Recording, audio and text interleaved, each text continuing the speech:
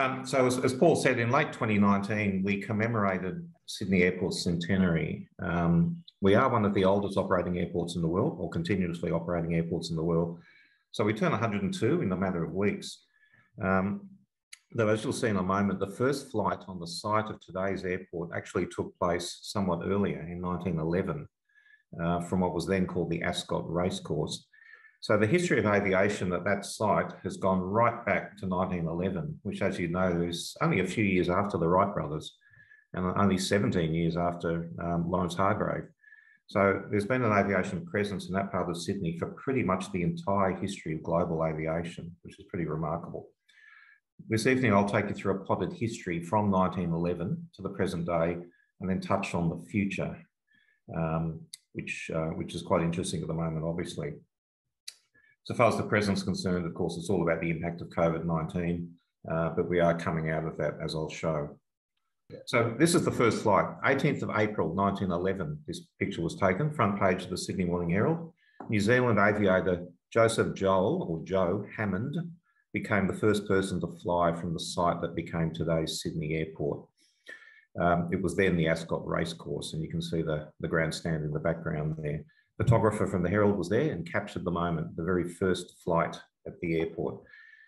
As I said, only 17 years after Lawrence Hargrave took to the sky, not that far to the south of the airport, down at Stanwell Tops, probably only about 30, 35 kilometres away. And only 8 years actually after the Wright brothers' first flight at Kitty Hawk in the US. Hammond was from New Zealand, and his school in Wellington reported that, and I quote, "He never knew what fear was. He had a passionate love for any vocation that held the promise of excitement and danger. His early exploits on horseback earned him the nickname Daredevil Joe." So he was kind of almost born to be an aviator. So it was destiny. I think he became an expert aviator at the age of 23, having learned to fly in just 10 days. Very interesting character. He'd also been a gold prospector in the Klondike, a trapper in Alaska, and a cowboy in Buffalo Bill's circus. So he got around. He would fly 17 more times in Sydney, each time witnessed by thousands of enthralled Sydney-siders who each paid £5 for the privilege. This is a closer view of Hammond's biplane. It was made of light wood, Egyptian cotton, and was held together by paste and piano wire. It had a wingspan of just over 10 metres and weighed in at a mere 500 kilograms. The first flight attained a height of only 40 metres and lasted less than 10 minutes. So today, you compare that to an A380 flying from Sydney Airport, made of high-strength, lightweight materials, weighs about 560 tonnes, has a wingspan of 80 metres, a range of 15,400 kilometres, and can seat around 500 passengers. And in flight, it will attain a height of around 12 kilometres. It's always amazed me that aviation has gone from what we see in the picture here to an A380 in just over 100 years. Quite extraordinary. Now, like many pioneer aviators, Hammond flew during the Great War. He served with the Royal Flying Corps, including at the front in France in 1914. He would rise to the rank of captain. He became a test pilot, and while flying in the United States in support of a war bomb drive, he tragically died only weeks before the end of the war on the 22nd of September 1918, when his plane crashed coming into land. Now, at Sydney Airport, as Paul would know, we're very keen, and I'm certainly keen, to always celebrate our history. The people who work at the airport are thrilled to know the history of the airport. It really excites the team. So back in 1911, the 18th of April 2011, which is the 100th anniversary of that first flight, we commemorated that. We engaged two actors, the two on the right, and I had great fun finding a Model T Ford and a driver to reenact Hammond arriving at the airport. For those with long memories like me, you might remember the Auntie Jack program on the ABC. The actor in the middle we engaged to play Hammond, his name's John Derham, and he was one of the Auntie Jack actors back in the late 60s and early 70s. And that was a great fun. Now, turning next to who I believe to be the most important person in Sydney Airport's history, and unfortunately one of our least known. That's something I'm trying to rectify, and that's our founder, Nigel Love. And you can see a picture of Nigel here. It's a shame that few people have heard of Nigel, but given his preeminent role in founding Sydney Airport, as well as his many other aviation achievements, which I'll mention in a moment, we've done our best to make sure people know who Nigel was and what he did. Now, I think he was, in many respects, Australia's greatest aviator, as I think you'll see. We've named our main office building at the airport after Nigel, the Nigel Love Building, and a bridge over the Alexandra Canal is the Nigel Love Bridge. You might notice if you're driving along next to the airport. Now, like Hammond, Nigel Love, who's in the middle of this photograph, flew during the war, the Great War. He flew in 3 Squadron, Australian Flying Corps, and saw active service in various theatres, including above the Somme battlefield. There he faced up against the German ace, the Baron von Richthofen, better known, of course, as the Red Baron. One of Nigel's tasks was to map enemy trenches from above, flying slowly at low altitude and draw the position of trenches in a notebook that he had balanced on his lap. A notebook that still exists to this day, and I've seen it at the home of Nigel's son, John. It is a quite remarkable document. The detail in the diagrams of the trenches is quite extraordinary. Now, when you consider the fact the enemy would have been firing up at him from below, you get an idea of just how courageous Nigel and these other wartime aviators were at the time. And their life expectancy, I've heard John say, was measured in weeks. So incredibly dangerous. So, and there's an entry in Nigel's diary, which again is quite remarkable. 21st of April 19, he records in his diary that they believed they had shot down the Red Baron's plane over Australian lines. And in fact, that was confirmed.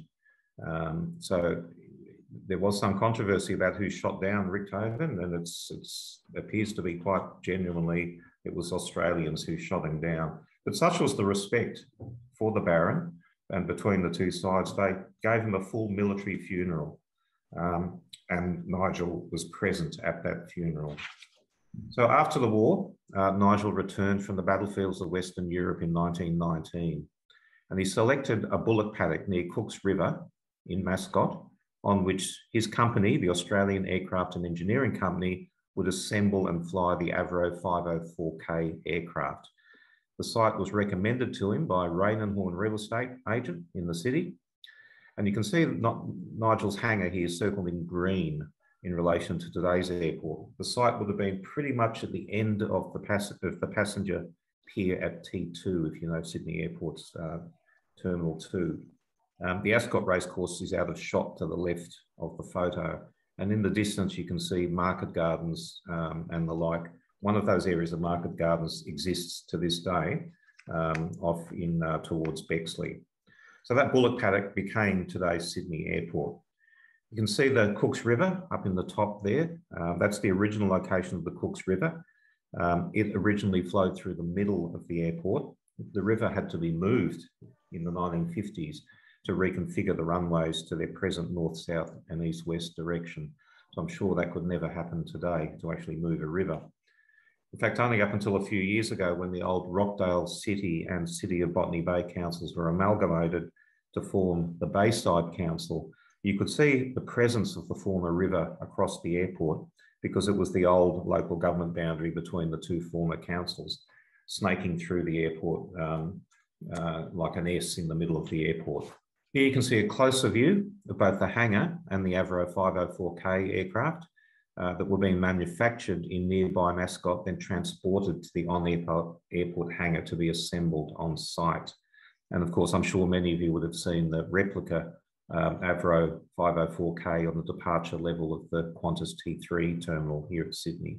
As Managing Director and Chief Test Pilot, Nigel Love then flew the first flight carrying the new airport's very first passenger, Mr. Billy Marshall. I'll return to Mr. Marshall later in the presentation. So April 1920, Nigel also flew the first commercial flight, passenger flight from Sydney to Melbourne. Pre-COVID, that was the second busiest air route in the world. Nigel Love's company also supplied Qantas with its very first passenger commercial aircraft.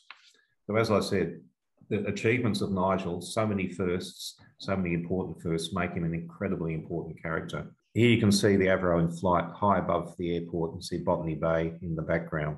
So those firsts just emphasised how important a figure he was in Australia's aviation history.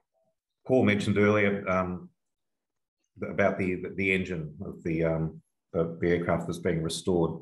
That's very relevant here because Nigel also built the first aircraft for who became the RAAF.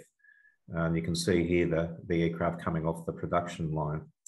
This was the first of the RAAF's Avro aircraft. It was commissioned in 1921. We had hoped to celebrate the centenary of that important historical achievement back in June, but unfortunately the border closures in June beat us to it by a matter of weeks. I'm hopeful we can do something, excuse me, to recognise that in the future. But there you have the first RAAF aircraft. Now, if you can forgive me just for a moment of self-indulgence, one reason I have a deep interest in aviation history is to do with my uncle Christopher Dole, you can see pictured here. Pictured with his Spitfire, he flew for 5.5 years with the RAF during the Second World War, including during the Battle of Britain. He was nicknamed the singing pilot because of his amazing baritone voice, which I can still hear in my ears to this day, and was known to have said, quote, "I've always been very lucky," an understatement when you consider the fact he was actually shot down twice and had to bail out 3 times, including over the Channel. So he was incredibly lucky to survive the full 5.5 years of the Second World War, flying Spitfires and other times Hurricanes. Now, turning to other great Australian aviation pioneers who were linked to Sydney Airport, as I'm sure everyone here knows, flying the Southern Cross with Co-Commander Charles Ulm, navigator Harry Lyon and radio operator Jim Warner, Charles Kingsford Smith completed the world's first trans-Pacific flight from the United States to Australia in 1928, landing first in Brisbane and then flying on to Sydney. The largest crowd of Sydney-siders then ever gathered, 300,000 out of a population of 1.2 million, was at the airport to greet them. So that's a quarter of Sydney's population. Today, that would be about 1.5 million people. So it gives you an idea of just how many Sydney-siders actually went to the airport to see Smithy and the crew return to Sydney. Also with Ulm, of course, he flew a record-breaking circumnavigation of Australia in 1927. And he also played a significant role in Sydney Airport's history, both as a pilot and joint founder with Ulm of Australian National Airways Limited in December 1928. Now, one of Kingsford Smith's flying jackets we have had restored. He's on loan from the Liverpool and District Historical Society. I had a call in, I think it was early 2018, from the society, and they basically said, look, we've got this old Charles Kingsford Smith jacket. Do you want it? And of course, the answer was yes. The condition, of course, was we had to have it restored and put it on display. So we've done both. It's now on display in our main office building called the Nigel Love Building at Sydney Airport. And you can see the jacket here, and it may well be the one that was worn on that first Trans-Pacific flight. We can confirm it is genuine. It is a Charles Kingsford Smith jacket. Standing on either side, you can see our Chief Executive, Jeff Colbert. And then the other is Smithy's grandnephew, Leofray Kingsford Smith. And next to him is the federal member for Kingsford Smith, Matt Thistlethwaite. So that was a great thing to do. I'm hopeful we can put that on display in the T1 terminal so it can be seen by more and more people, because it's a very significant aviation artefact. As I said, we like to celebrate our history and our heritage at the airport, particularly those great aviation pioneers. And this is another example. June 2019, as I said, we named our main building the Nigel Love Building, which is in the International Terminal Precinct. We also named what was the old Customs House, which is another building in that terminal precinct, after Charles Ulm. So it was a great ceremony, an honour to have the Love and the Ulm families, as well as the Kingsford Smith families and Nancy Bird Walton's daughter. We had the descendant of Billy Marshall, the first passenger. And we had them all in the one room, which was just fantastic, a very special occasion. There were 4 generations of the Love family and the Ulm family there, which was amazing. Top photo, you can see John Love, his second from the right there, and he's Nigel's son. And the bottom photo, you can see Charles Ulm, who's the grandson of Charles Ulm, and an uncanny resemblance, I think you'll agree. with the Ulm building plaque. We were joined then by the then Deputy Prime Minister, Michael McCormack, and again, our local MP for Kingsford Smith, Matt Thistlethwaite. Another significant event also occurred in early 1920. That was the arrival of Ross and Keith Smith in their twin-engine Vickers Vimy. They'd just flown from England, picking up a £10,000 prize, which is a huge amount of money in those days, offered by Australian PM Billy Hughes. And to win, they had to do so in less than 30 days. They made it, landing on the 12th of November 1919 in Darwin after 28 days. So they just made it.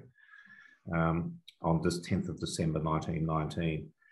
The original plan was to complete the journey by flying direct to Melbourne, but having none of that, Nigel Love, then based at Sydney Airport and just opened the airport, lobbied New South Wales Premier to get them to fly to Sydney first and then on to Melbourne.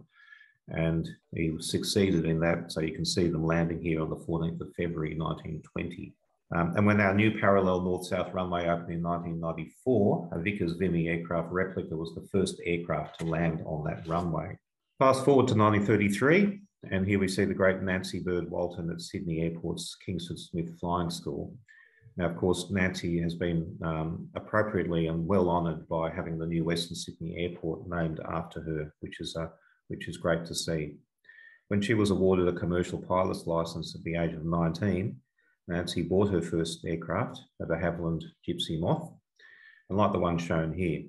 Soon after, she took off on a barnstorming tour, dropping in on country fairs, giving joyrides for people who've never seen aircraft, let alone a female pilot.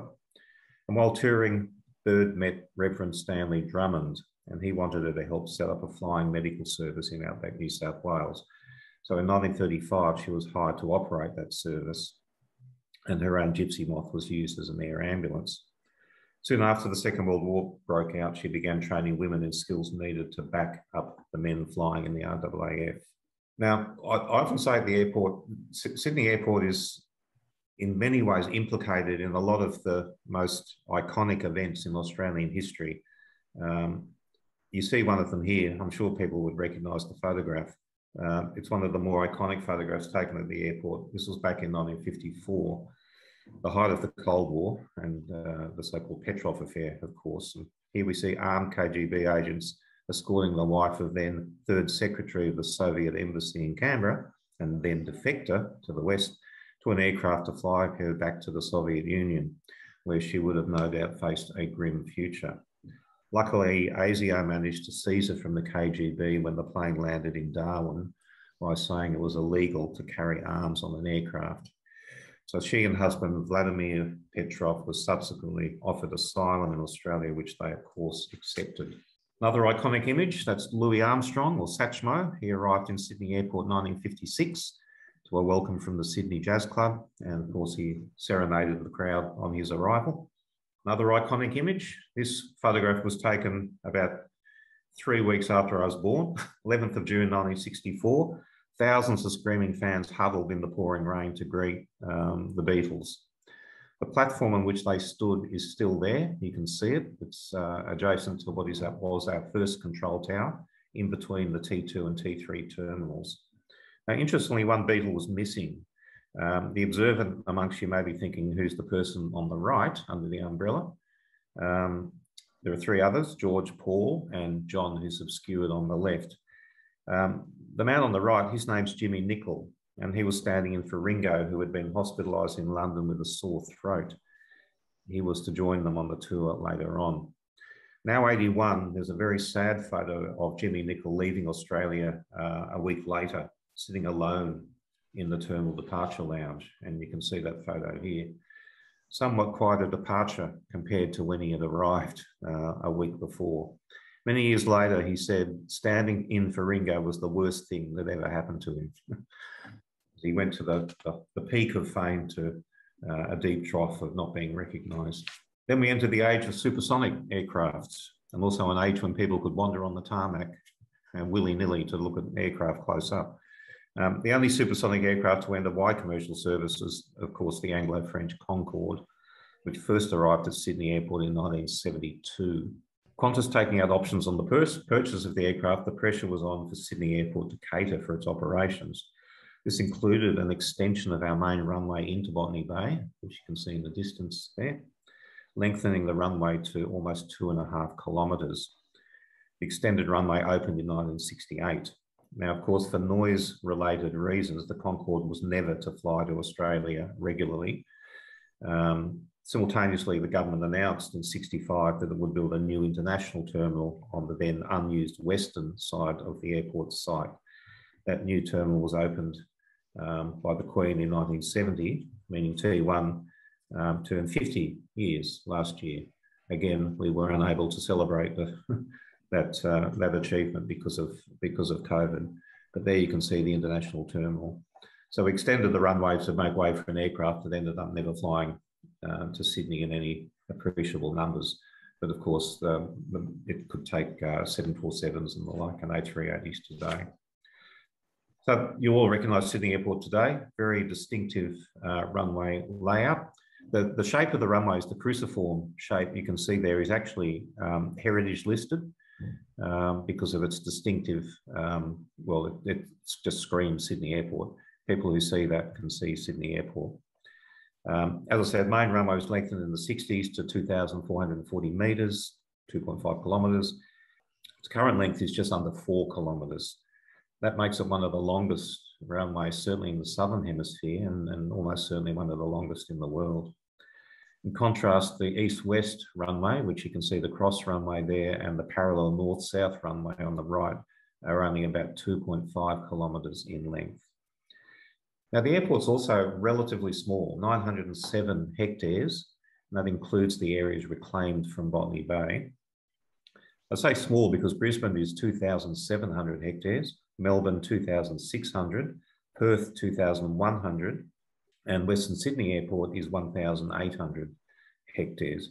So we're pretty small in terms of area.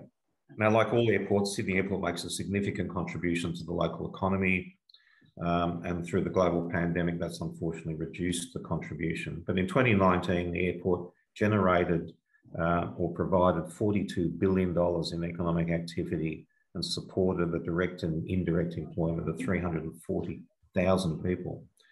That's equivalent to 10% of New South Wales employment and included 33,000 direct jobs on the airport site.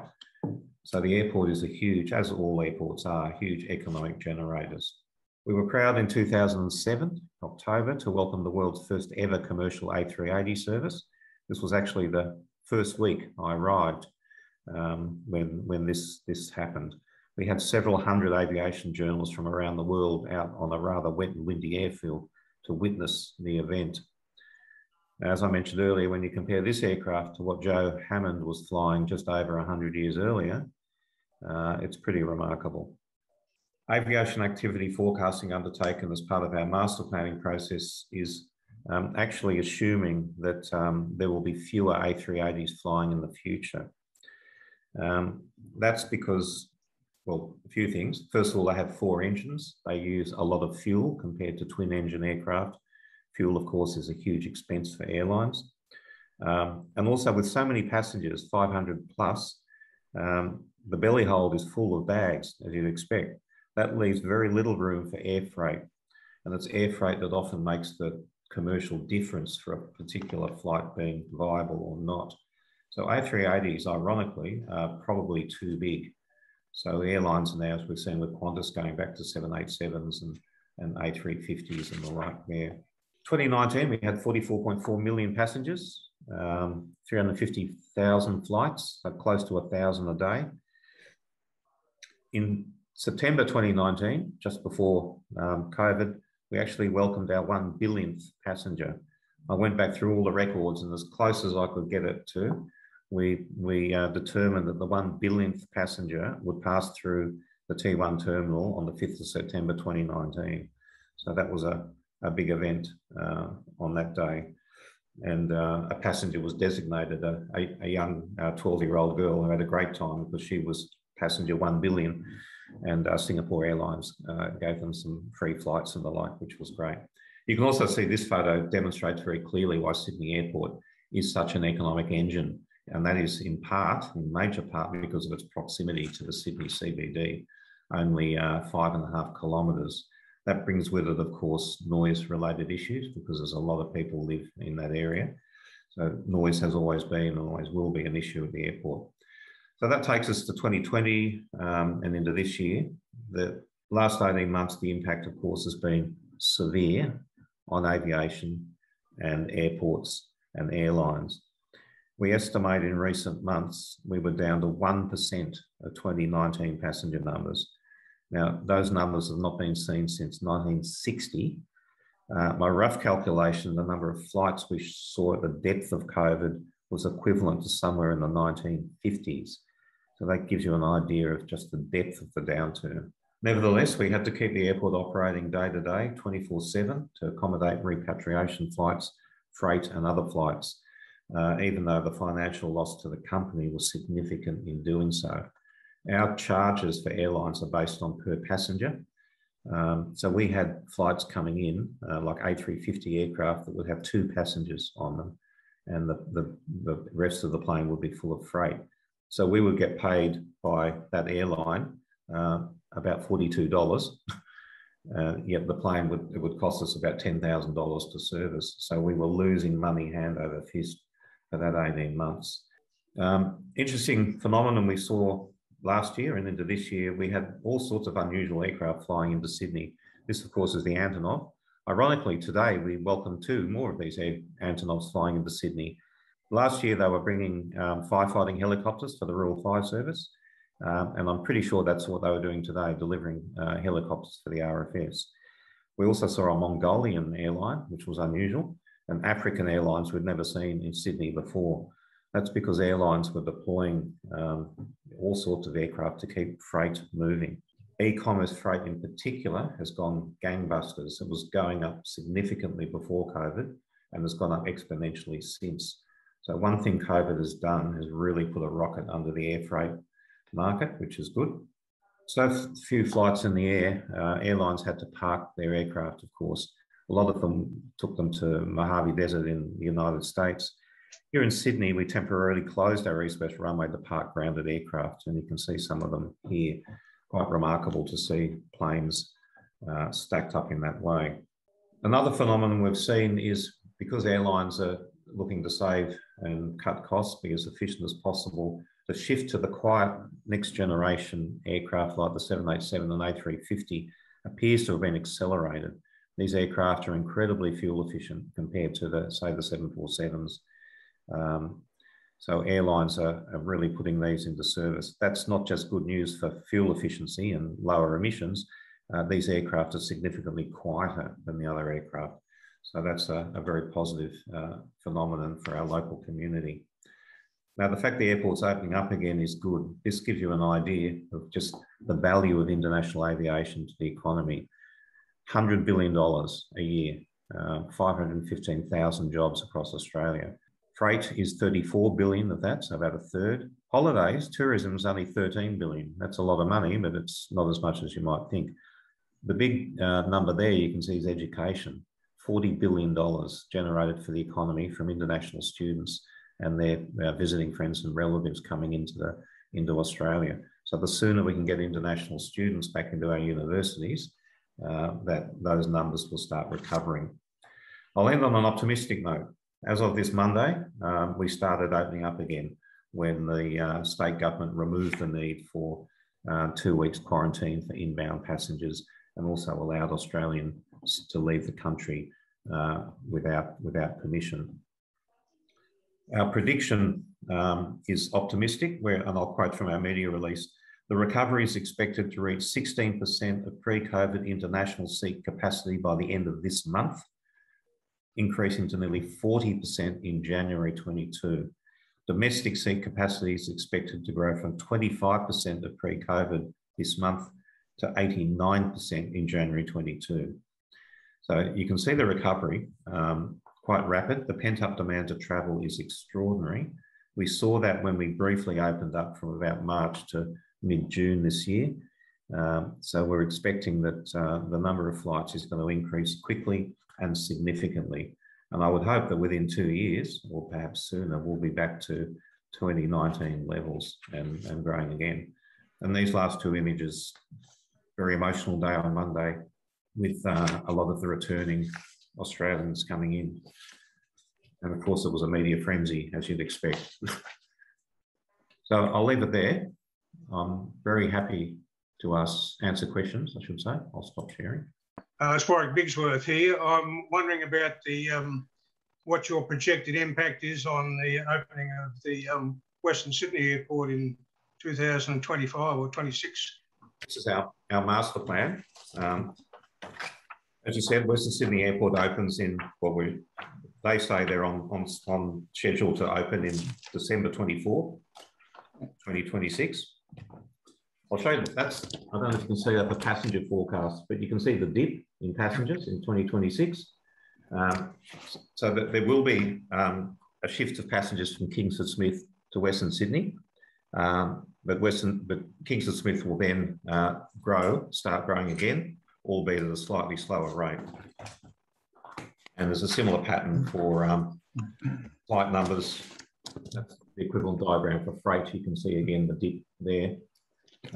Western Sydney Airport, it's approved at the moment to go to 10 million passengers, I think by 2030. So they'll need approvals to go beyond that. But we'd anticipate, say by 2070, thereabouts, you're going to have two airports about the same size on either end of Sydney, much like Tokyo, I guess, with the two airports there. So Western Sydney will be a great success. There's no doubt about that. There's huge population and economic activity in Western Sydney. So it's long overdue they're getting that airport. So that's very good news for the people of Western Sydney. Yep. Hi, Ted. Dennis Smith. Just a little bit of trivia. I was at the cinema last week at Roseville, one of the Sydney suburban news, and ran into John Om, the son of Charles, and he had his son. He had his son there as well. He's just turned 100. I know. And he was out and about, was he? That's great.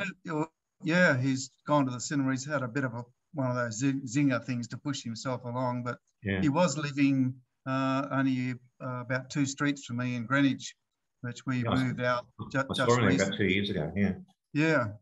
But he's moved, has he? Yeah, no, I moved. Oh, you moved, yeah. Yeah. He's a remarkable character. Yeah. Well, he knew Paul Brickhill quite well. Oh, really? The war. Yeah, because he was flying Spitfires, got shot down himself. That's right, he was too, yeah. Yeah. Anyway, it was just interesting to see that. Well, I wasn't sure if he was still alive. He would be only one of about 3 Spitfire pilots from the Second World War still alive, I think. It's not many. Yeah, my uncle died 15 years ago. Yeah. Not that many. No, John is a remarkable character because he was a journalist and wrote for The Sun for a while as well. Yes, yeah.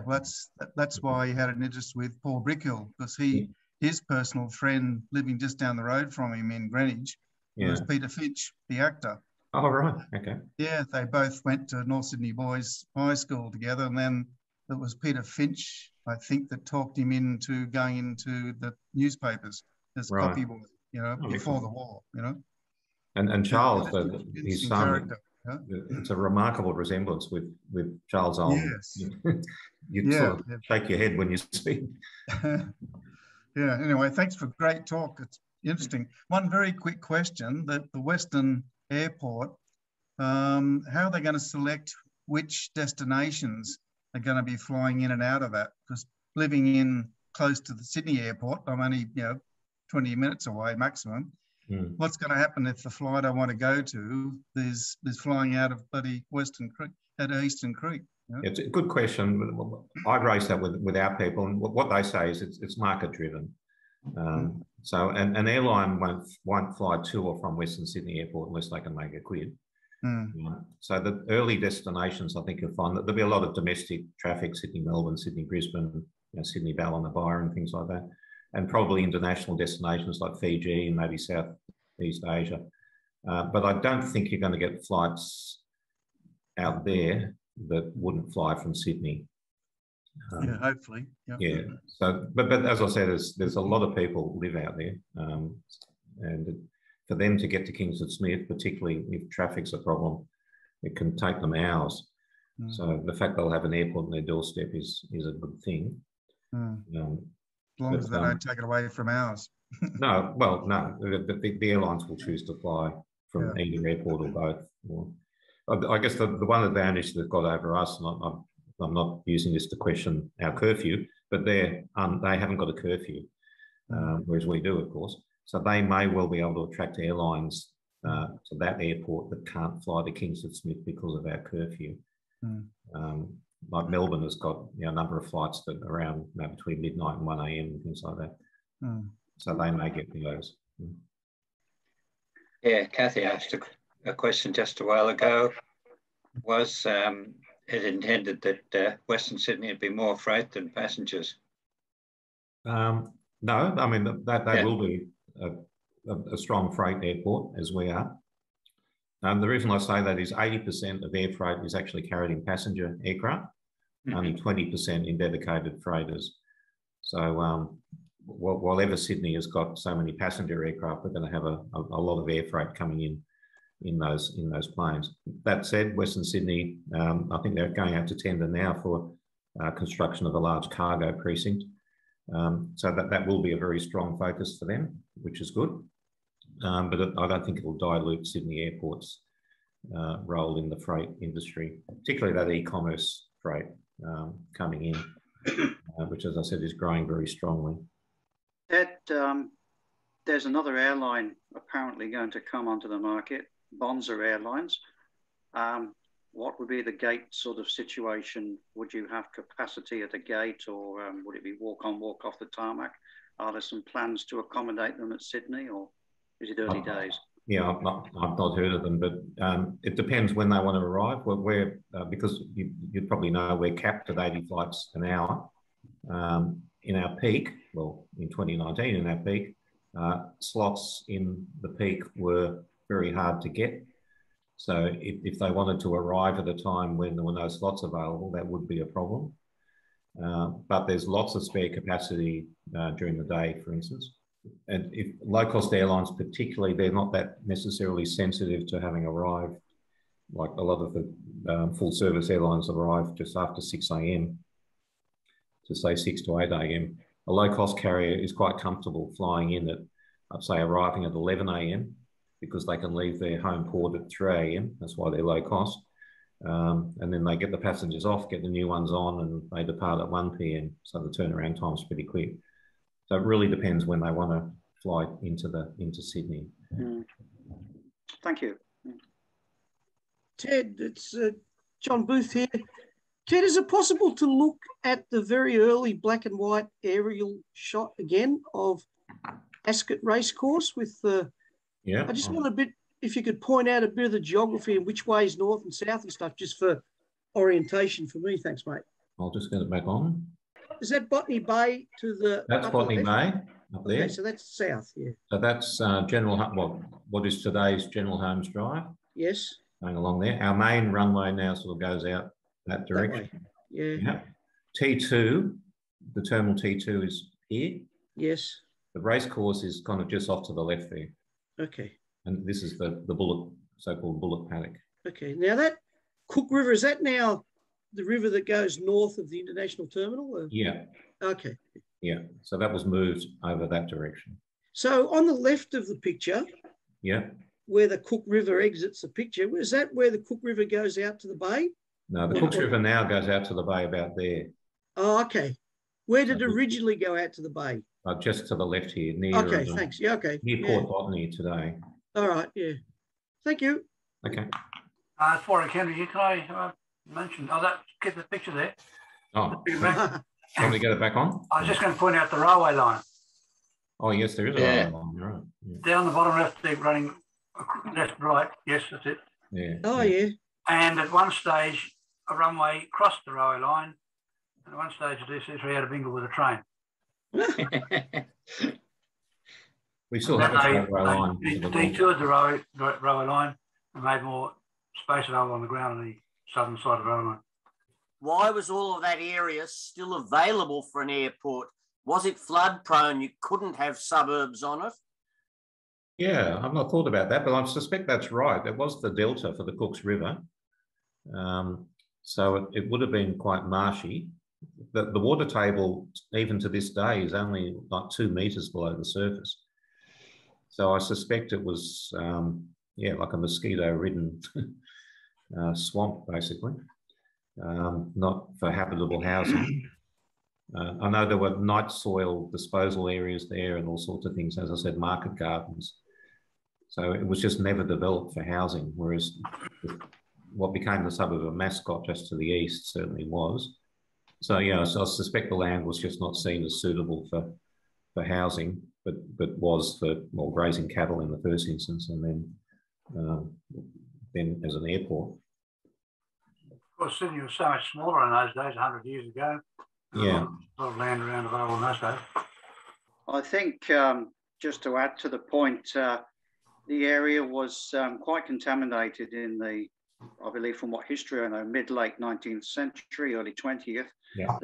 There was a leather tanning works down there and a sewage pumping station. Some of you may have seen the large concrete sort of storm channels and effluent towers and everything. And I think that's the marshes there were poorly drained and not suitable for any form of residential living even then. Yeah, no, that's absolutely correct. The tannery, I think there was more than one. There were lots of tanneries in the old Botany industrial area, and they used a chemicals called chromates, which are very toxic. And the water, one of the aquifers there is contaminated to this day with chromium contamination. So that's a legacy from the 19th and early 20th century. Now, if I may, just a bit of a personal side to the airport. Dr. Bill Bradfield was very instrumental in the development of the airport after the war. And he told me that where the international terminal was originally a rubbish dump which attracted birds. And of course, birds and aircraft don't go all that well together. So he arranged with the local gas works to have all the coke dumped on the site so as to obliterate the tip and get rid of the birds. So that's a nice sort of a personal, good field story about the airport. Yeah, no, you're correct. There were rubbish dumps around the place, attracting thousands of seagulls. Ted, are there any proposals to produce sort of a centenary book as per the 80th anniversary book? Do you know? There wasn't at the time, so that ship may well have sailed. Right, yeah. I think our people did look into it, but it was decided not to. But you're right, we did one in 80 and 85, I think. Yes, and then there was that other one from Bullocks to... Yeah, Boeing's, yeah. That's it, yeah. Yeah, I can't get the movie up, unfortunately, but if you Google GEO, G-U-I-L-L-A-U-X, and it's the first video that comes up, and it's got a picture of the crash of his aircraft on August the 2nd, 1914, and a picture of him taking off on the race course. And I often wondered whether it was accurate or not, but I recognised the buildings that you saw in the Hammond picture. So if you just Google GEO and get the first video, it's there. G-U-I-L-L-A-U-X. G-U-I-L-L-A-U-X. Okay, I'll do that. Excellent. And, but there's only about 15 seconds of movie on Ascot Racecourse, but I do think it might be the first movie taken in the area. Oh, it would have been for sure. The airport is in the process of being taken over by other operators or another operator. Is there any change in or do you believe there will be any change in the strategy for the future development of the airport as a result of that takeover? Yeah, first of all, there's been no decision that the offer's in. But yeah, our board's not made a final decision yet. I think it will happen, well, I don't know, soon. But no, I mean, we're being told that we wouldn't expect there to be any significant change. We only listed on the stock exchange, and I think we're the only airport in Australia listed on the stock exchange. That only happened, I think, in 2013. So up until then, we were owned by various super funds and the like. So if the takeover succeeds, we'll just go back to what it was like pre-2013. I wouldn't expect there to be a significant change. I'm not up to speed with the latest master plan, but in previous master plans not too long ago, there was proposed changes to T1, whereas to be more of a linear terminal. The gates are parallel to runway 16 right, 34 left. Yeah. And also the Qantas jet base was going to be probably removed, an expansion of T3, is it? Yeah, it will be T3, yeah. Are they still in train, or is that still on the plan? All that will get reviewed. Our next master plan, we will start preparing probably late next year, early 23, and it'll depend on the forecast. But you're correct, T1 was going to be extended, what's called Pier A in T1, to the north towards Airport Drive. In fact, just before COVID hit, we were about to publicly exhibit a proposal to do exactly that, to create 4 new gates down there. When demand fell off a cliff, that got deferred. So there'll be a decision on that taken in the context of that next master plan. On the other side, as you say, there was back in 2011, actually, we announced a long-term plan to also operate international from that side of the airport as well. So T2, T3 would not just be domestic, it would be an international terminal as well. Again, all that gets reconsidered in the context of the next master plan. It's got all sorts of benefits.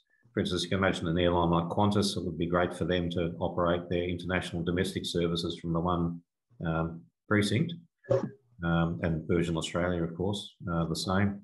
Secondly, it balances the airfield. About 2/3 of all activity occurs on the domestic side, 1/3 on international.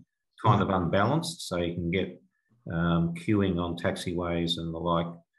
Even the road network gets congested more on one side of the airport than the other. So we can balance international domestic better across the airfield. It increases efficiency quite substantially. But as I said, all that will get considered in the next master plan cycle. In the early days, when the old FAC was basically dissolved and Sydney Airport Limited was set up, there were like 3 companies. There was Bankstown Airport Limited, the old Hoxton Park and Camden. Does Sydney Airport still have any holding interests in those 2 airports? No. As you said, when it was set up, Sydney Airport Corporation Limited, it was actually Sydney Airports, plural, Corporation Limited, for that reason. That the holding company also ran Camden, Hoxton Park and Bankstown.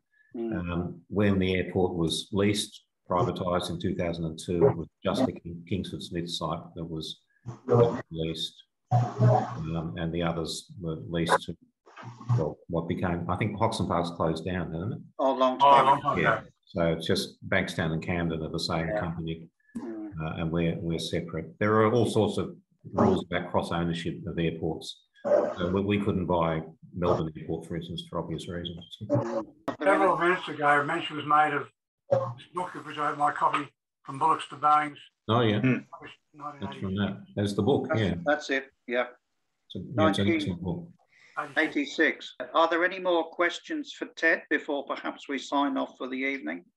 Just a quick comment. I've put a link to that little video in the chat. Oh, and Doug Fawcett's book, Pilots and Propellers, is really good on the 1930s history of it, when he was a young kid flogging sweets around the place to all the people coming. But thank you, Ted. That was a fabulous talk, and it brought back a lot of memories and filled in a lot of gaps. It's a pleasure. Thank you very much. Thank you very much. That was a wonderful presentation. We'll get out to Sydney Airport another day and start travelling. Yes, hopefully, yeah. Okay, well, thanks everyone. I'm going to sign off. Thanks for everyone, and Ted, thank you. Thank you. Thank you. Thanks, Ted. Bye, everybody. Bye. Stay safe.